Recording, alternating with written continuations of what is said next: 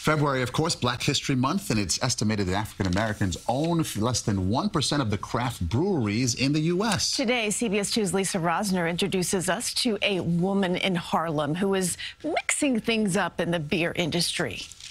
From grain to glass, Celeste Beatty is making hops and history in Harlem while honoring her roots. Nearly 20 years ago, she started the Harlem Brewing Company.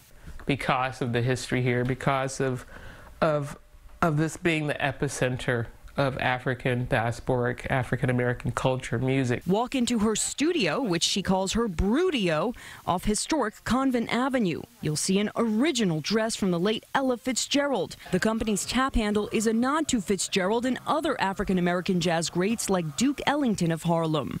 I just love this beverage. I had a chance to go to Africa to learn how original beers were made. The North Carolina native followed the footsteps of family that moved to Harlem in the 50s and 60s. She originally wanted to mediate overseas political conflicts, but found she could bring people together at a different kind of table, eventually teaching beer-making classes out of her home. Not only did she start brewing in Harlem, but each beer is a toast to the spirit and flavors of Harlem. Our flagship brand, Harlem Sugar Hill Golden Ale, our Harlem Renaissance Wit.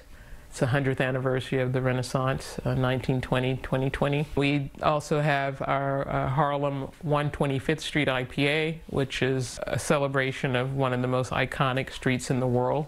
And she wants other black brewers, especially women, to join her in raising the bar. I was recently at a beer festival. There were probably 25 black breweries there.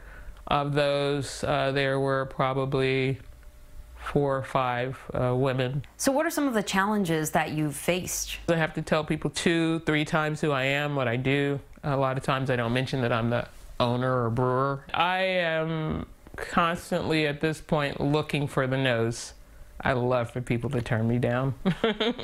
Because it only motivates her more. She just opened a brewery with another black brewer, Brianna Brake, in North Carolina, mixing things up in the billion-dollar beer industry, and this is only the beginning. In Harlem, Lisa Rozner, CBS 2 News.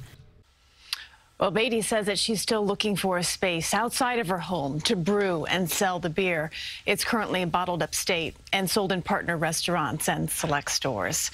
We'll be celebrating Black History Month all month long. Look for our reports each evening right here on CBS 2 News at 5. We will have a special section on our website for Black History Month at cbsnewyork.com.